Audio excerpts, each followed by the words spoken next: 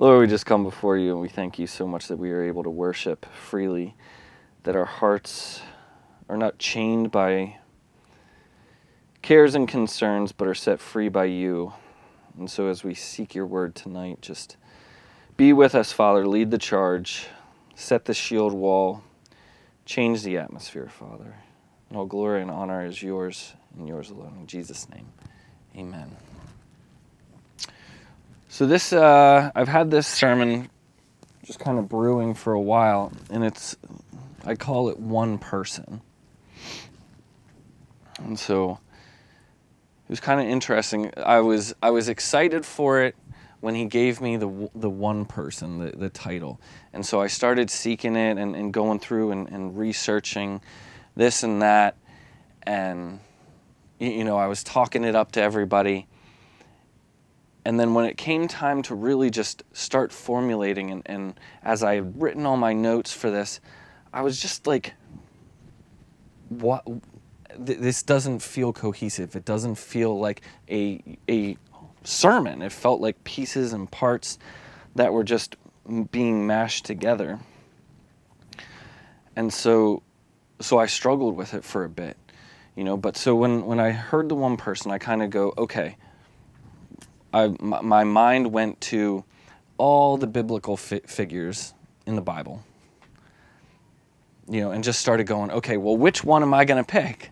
Which ones am I going to pick? And, the truth is when you look at, when you think about the Bible and you think about the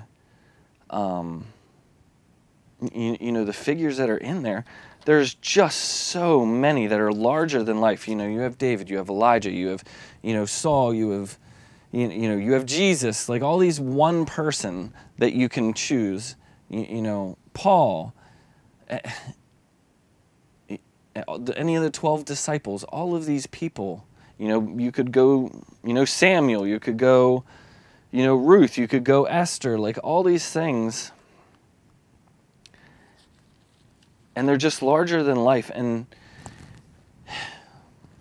and in all honesty, for me, for years, I would almost like set them up on a pedestal, like almost as unattainable as I would Jesus. Like Jesus is here, and then I would put them up, just below Jesus. And that's not where they need to be. Because then if you take a step back and you look at their lives and you look at how often David screwed up and other people screwed up and their life situations came, like, I don't know, it was just, they become realer. But I mean, you have, if you look at you don't have to turn there, but 2 Samuel 23, 8 through 39 list these David's mighty men, so even if you're just talking about figures in the Bible, these are the names of the mighty men whom David had. Josheb Beshebeth, the Tachmonite, chief among the captains. He was called Adino the Eznite because he killed 800 men at one time. And after him was Eleazar, the son of Dodo, the Ahohite, one of the 3 mighty men with David, whom they defied the Philistines. When they defied the Philistines who were gathered there for battle, and the men of Israel retreated, he rose and attacked the Philistines until his hand was weary and his hand stuck to the sword. The Lord brought about a great victory that day, and the people returned after him only to plunder. And through all that, through verse 39, it's just listing one person after another, after another, after another, and they're great. The things that they were known for. So, in biblical time, these guys would have been gigantic heroes. And then you take a step back, and as you're reading it, and you look at yourself. You look at yourself, and you go, there's no way I could slay 800 men. There's no way I could do any of the things. There's no way I could be a Ruth. I could be an Esther. You look at yourself, and you just speak those things over me, over yourself. I'm the same way. I've done that. And so I asked the Lord, I'm like, why one person? Why one person? What can one person do? And so as I was looking up all these names, and I mean, I Googled major Bible characters, I Googled minor Bible characters, figures. I even was like, give me obscure Bible figures. And as I'm going through them, I'm like, the ones that I need to do are the obscure figures. I need to take a look at some of these figures that you haven't heard of, that aren't mentioned as often in the Bible. So I'm taking a look at 4 people. I'm taking a look at Micaiah, Micaiah. I'm looking at Oded, Oded. I'm looking at Urijah, Urijah, and I'm looking at Ananias, Ananias. And so Micaiah, what's funny is that, my mentor years ago, she had written a kind of like a blog about this guy, because the Lord led him to him. And it's just so funny how periodically, time and time again, I just come back to this guy and I'm going to read it. He just amazes me. He shocks me. And he really fits into this, because most people haven't even heard of the guy. So it's 1 Kings 22. And it's 1 through 12. Now 3 years passed without war between Syria and Israel. Then it came to pass in the 3rd year that Jehoshaphat, the king of Judah, went down to visit the king of Israel.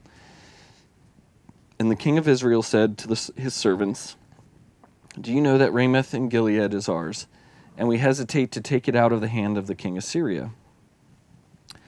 So he said to Jehoshaphat, "Will you go with me to fight at Ramoth Gilead?" Jehoshaphat said to the king of Israel, "I am as you are, my people as your people, my horses as your horses." Also, Jehoshaphat said to the king of Israel, "Please inquire for the word of the Lord today." Then the king of Israel gathered the prophets together, about 400 men. 400 men, and said to them, "Shall I go against Ramoth Gilead to fight, or shall I refrain?" So they said, "Go up, for the Lord will deliver it into the hand of the king." And Jehoshaphat said, "Is there not still a prophet of the Lord here, that we may inquire of him?" So the king of Israel said to Jehoshaphat, "There is still one man, Micaiah the son of Imlah, by whom we may inquire the Lord. But I hate him, because he does not prophesy good concerning me, but evil." And Jehoshaphat said, "Let not the king say such things." Then the king of Israel called an officer and said, "Bring Micaiah the son of Imlah quickly." The king of Israel and Jehoshaphat, the king of Judah, having put on their robes, sat each on his throne at the threshing floor at the entrance of the gate of Samaria, and all the prophets prophesied before them.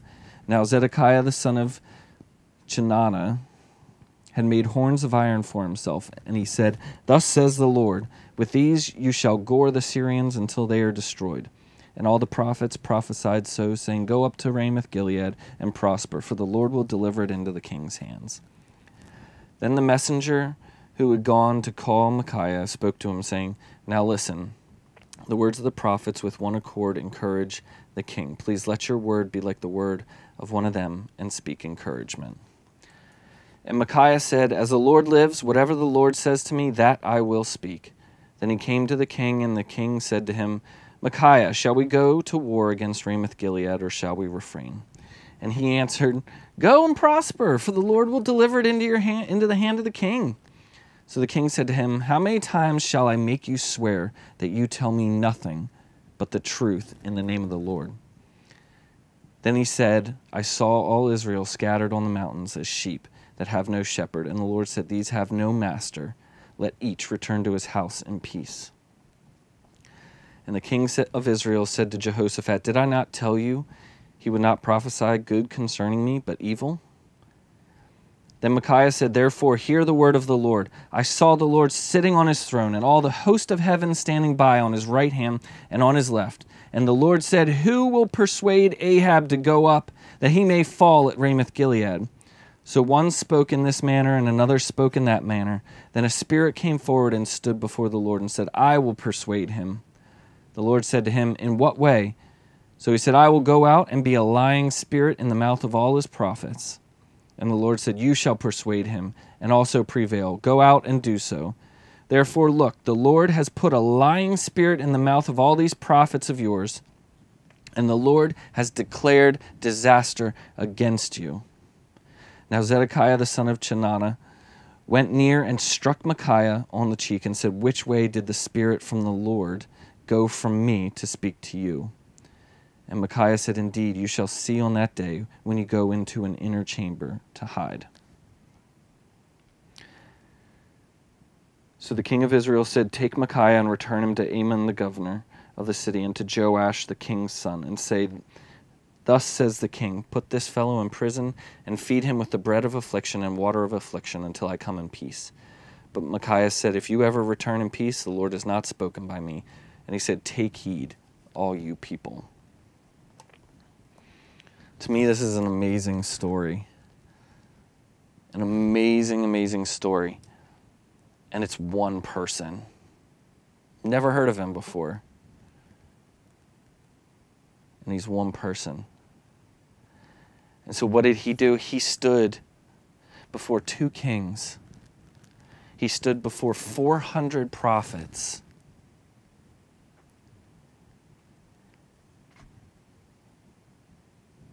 And he spoke the word of the Lord. He was hit. He was mocked. He was put in prison.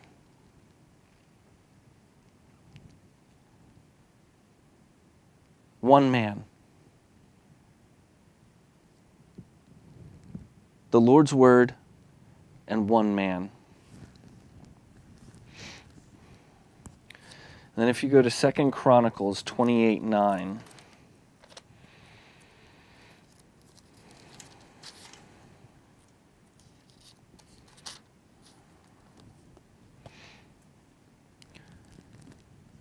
So here we go. But a prophet of the Lord was there, whose name was Oded. And he went out before the army that came to Samaria and said to them, "Look, because the Lord God of your fathers was angry with Judah, he has delivered them into your hand. But you have killed them in a rage that reaches up to heaven. And now you propose to force the children of Judah and Jerusalem to be your male and female slaves. But are you not also guilty before the Lord your God? Now hear me, therefore, and return the captives whom you have taken captive from your brethren. For the fierce wrath of the Lord is upon you." Then some of the heads of the children of Ephraim, Zariah, the son of Jehanan, Berechiah, the son of Meshillemoth, and all these other guys stood up against those who came from the war and said to them, "You shall not bring the captives here, for we already have offended the Lord. You intend to add to our sins and to our guilt, and for our guilt is great, and there is fierce wrath against Israel." So the armed men left the captives and the spoil before the leaders and all the assembly. Then the men who were designated by name rose up and took the captives, and from the spoil they clothed all who were naked among them, dressed them and gave them sandals, gave them food and drink and anointed them, and they let all the feeble ones ride on donkeys. So they brought them to their brethren at Jericho, the city of palm trees. Then they returned to Samaria. So the Lord had sent the king of Syria and Israel to fight and basically reprimand Judah. And here is a conquering army high off of success, thinking they'd done right. They had done the Lord's work. And here comes Oded. This is the only time he's mentioned in the Bible. He rebukes the army. He stands before the army, before these leaders of Israel, and rebukes them to turn around, to undo what they've done. And they heeded him. So they went from sinning and to potentially even heaping more sin on them to changing their tune.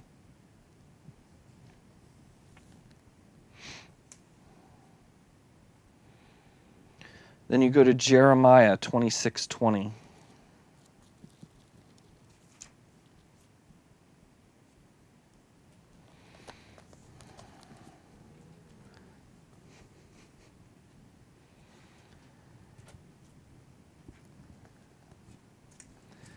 Jeremiah 26:20. Now there was also a man who prophesied in the name of the Lord, Urijah, the son of Shemaiah of Kirjath-jearim, who prophesied against this city and against this land according to all the words of Jeremiah. And when Jehoiakim the king, with all his mighty men and all the princes, heard his words, the king sought to put him to death. But when Urijah heard it, he was afraid and fled, and went to Egypt. Then Jehoiakim the king sent men to Egypt. Elnathan the son of Achbor and other men who went with him to Egypt. And they brought Urijah from Egypt, brought him to Jehoiakim the king, who killed him with the sword and cast his dead body into the graves of the common people. Nevertheless, the hand of Ahikam the son of Shaphan was with Jeremiah, so that they should not give him into the hand of the people to put him to death. So that's it. He's a footnote, more or less. Urijah. And so, I struggle with this guy the most, because as I'm talking to the Lord and I'm asking him and seeking his word for this sermon, I'm going, why do you want me to include this dude? If I'm supposed to encourage these people with one person, to show them, that one person does something, what am I supposed to tell them about Urijah? How am I supposed to encourage them? And when he gave me it, it clicked. Are you willing to die? He was willing to die. Urijah was willing to die. Not only physically,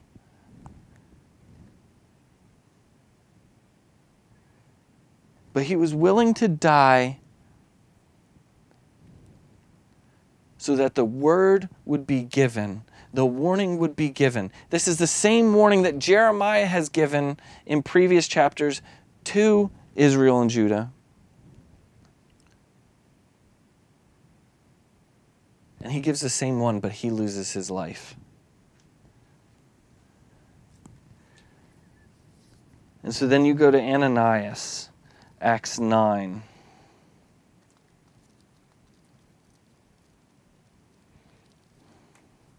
And so this is probably, I would say he's the more famous of the four figures that the Lord wants me to use. Acts 9, 11 through 19. Now there was a certain disciple at Damascus named Ananias, and to him the Lord said in a vision, Ananias. And he said, Here I am, Lord. So the Lord said to him, Arise and go to the street called Straight, and inquire at the house of Judas for one called Saul of Tarsus. For behold, he is praying, and in a vision he has seen a man named Ananias coming in and putting his hand on him so that he might receive sight. Then Ananias answered, Lord, I have heard from many about this man, how much harm he has done to your saints in Jerusalem, and here he has authority from the chief priests to bind all who call on your name. But the Lord said to him, Go, for he is a chosen vessel of mine to bear my name before Gentiles, kings, and the children of Israel. For I will show him how many things he must suffer for my name's sake. And Ananias went his way, entered the house, and laying hands on him, he said, Brother Saul, the Lord Jesus, who appeared to you on the road as you came, has sent me that you may receive your sight and be filled with the Holy Spirit. Immediately there fell from his eyes something like scales, and he received his sight at once, and he arose and was baptized. So here we are. Ananias coming, laying hand at the behest of the Lord, coming, laying his hands on this guy that basically came out to find people such as him and to kill him.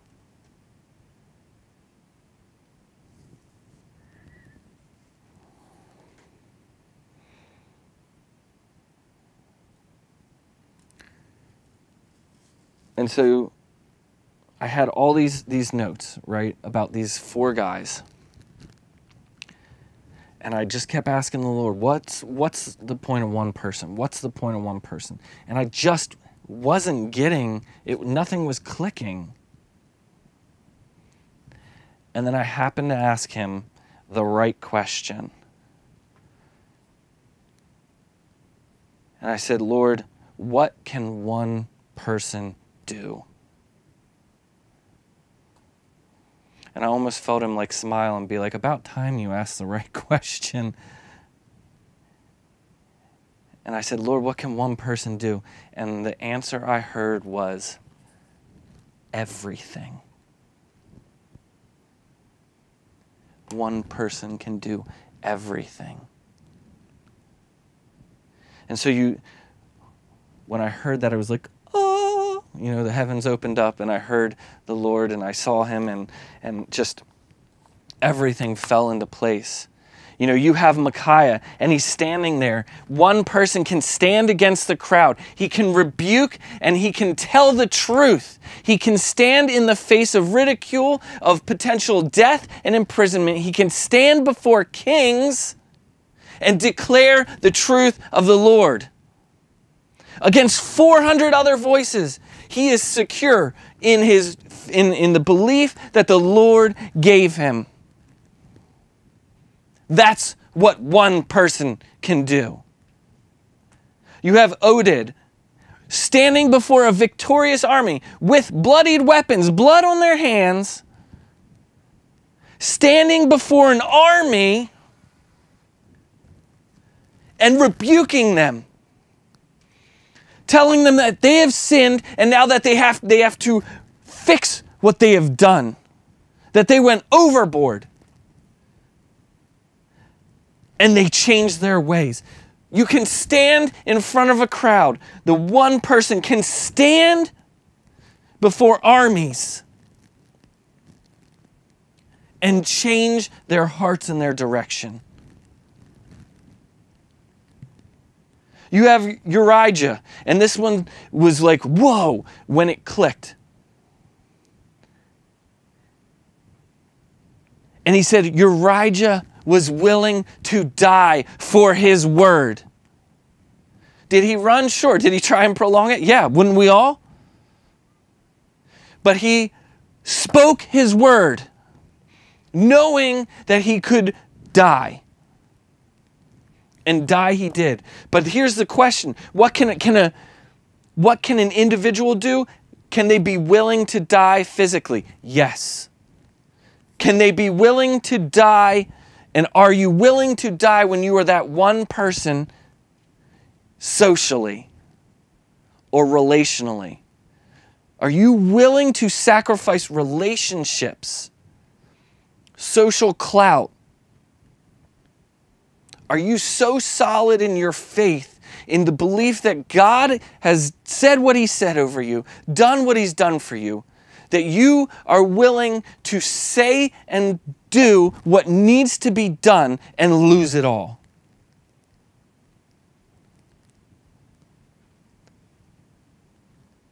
To have family ridicule you, to lose friends over the fact that you're seeking the Lord more. I've had that happen. I don't have very many friends and relationships now because my hunger for the Lord has pushed them away. Because I want to be challenged. I want to know more. I want to seek the Lord more. And there were some that just weren't ready or willing or wanted to walk beside me.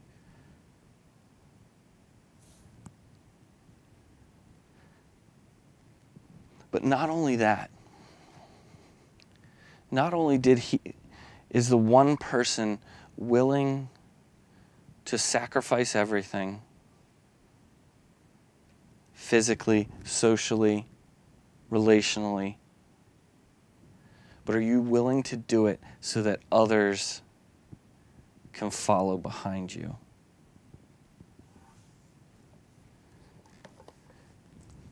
You know, turn to 1 Samuel 15.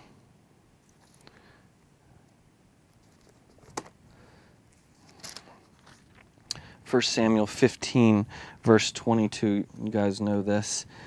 So Samuel said, "Has the Lord as great delight in burnt offerings and sacrifices as in obeying the voice of the Lord? Behold, to obey is better than sacrifice, and to heed than the fat of rams." These men, and there are women in there too, unknowns, were obedient.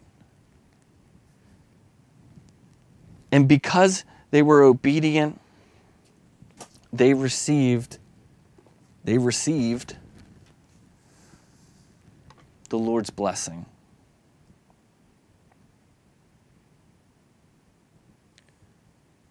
But they were obedient, not afraid, not hesitant, because they knew the Lord. They sought the Lord. They felt the Lord.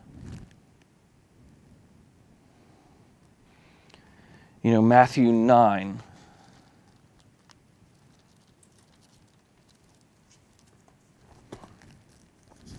Matthew 9, 37 and 38. Then he said to his disciples, "The harvest is plentiful, but the laborers are few. Therefore pray the Lord of the harvest to send out laborers into his harvest." He needs the one person. The Lord needs the one person. The ones to stand before the crowd. The ones to stand before individuals and speak his word, speak the truth, unabashedly, unashamed, not in a quiet voice, but boldly. He needs the one person. He uses the one person.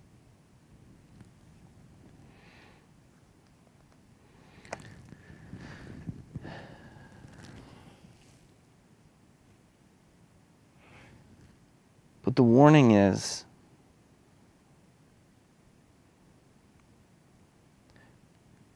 in 1 Kings 19:18.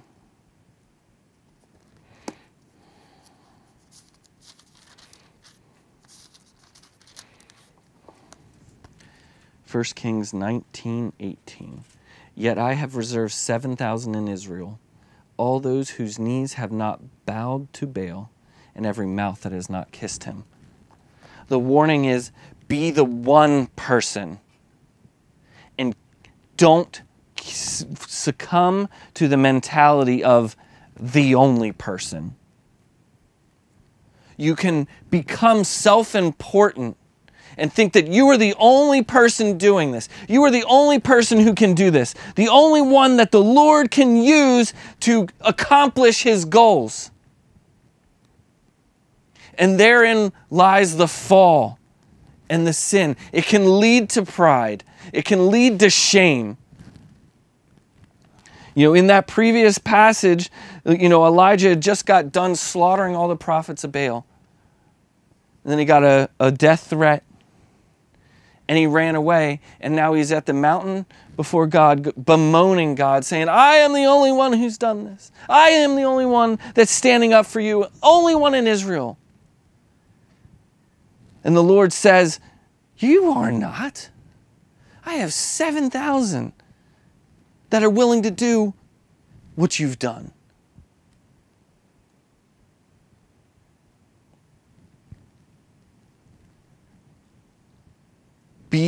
Keep the mentality of the one person, the one that's focused on the Lord, the one that is confident in what the message of the Lord has given. Don't let yourself become self-important. Don't convince yourself that you're the only one that can handle it.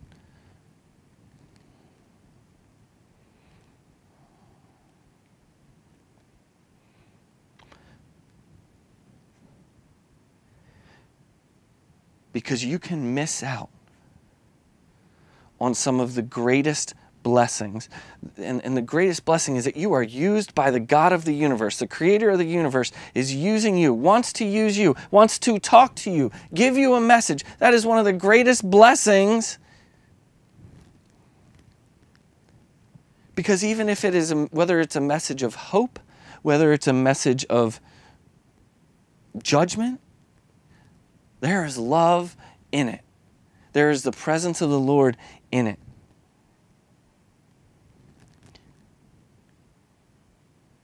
What can one person do? Everything. You look at Ananias. That man faced death in obedience to the Lord. And he touched one man. We don't know if Ananias did anything else for the rest of his life. He could have just gone and sat back in his house. But he touched one man. One man. And in his obedience, in touching and laying on hands of one man, he led one of the most prolific missionaries, one of the most prolific writers in the Bible, to Christ, and touched millions, billions probably, of people who have read the Word, have read his letters in ages past and now. Because Ananias was obedient and chose to stay humble and be used as one person, the world has encouragement through Paul. Did Ananias really know what Paul was going to go on and do? No, he didn't. I doubt it. You know, the only thing Ananias knew was that he was going to suffer, because that's what the Lord said. He knew Paul was going to suffer.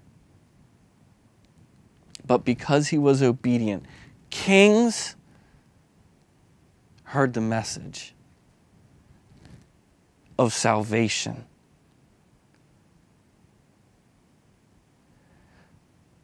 You know, 1 Corinthians 3:5.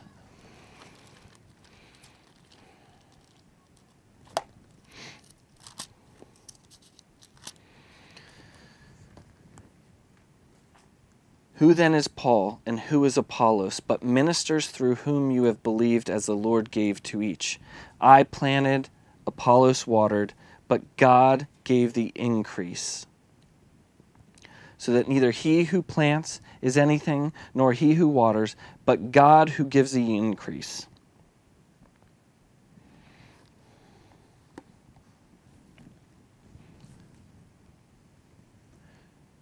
One can plant, one can water, and you may never see the fruits of either. But it's about being obedient. Being obedient to be the one person that God chooses to use. What can one person do? Everything. And I don't even have to quote that through God everything is possible. You know, I don't even need to use Jesus as the one person that changed the world. Because the Bible is full of people, one person, willing to be used. No matter how sinful, no matter how broken, no matter their own thoughts of faults and flaws. You know, I'm sure each and every one of these guys had a in-depth conversation with the Lord. Micaiah going, really, you want me to say that to them? You know what's going to happen? It's not going to be a good time. But he chose to be obedient.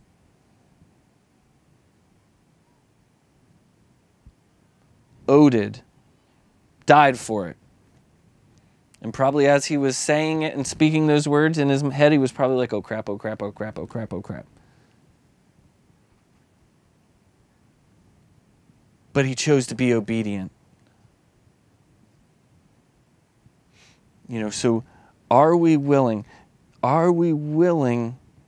to sacrifice for the God who sacrificed everything? Are you willing to sacrifice a little time, a little embarrassment, gaining more quiet time when friends leave you, to be that one person, to allow yourself to be the one person that God uses? He may use you to turn the tide of an army.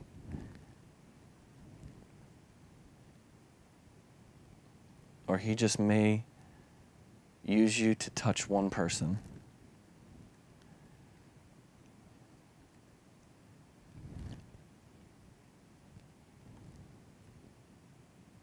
So, when you say, I can't do this, Lord, when you struggle saying, you want me to do what? The truth is, one person can do everything.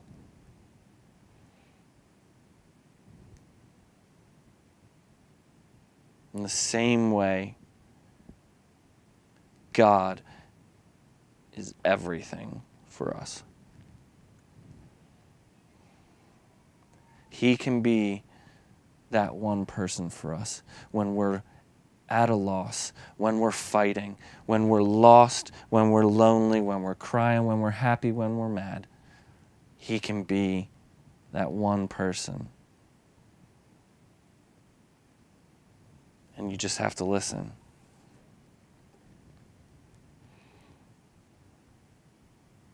And you have to look. Because he's already said it. He's already demonstrated it.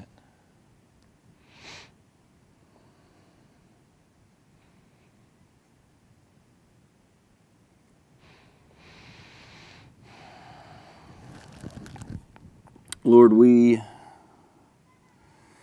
just feel sometimes that we are less than, that we can't be used, that we are just scum on your boot. Especially on those days when we feel like we've sinned more than we could ever believe. And so we just ask that you cut us free from that line of thought. Change our hearts, soften our hearts, Lord, and strengthen our backbones as we seek you to be that one person that you talk to, that you use, Lord.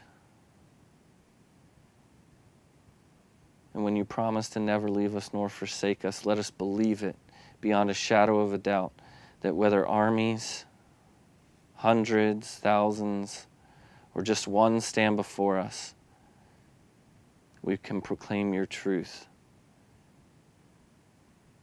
as it needs to be proclaimed. We give all glory to you. In Jesus' name, amen.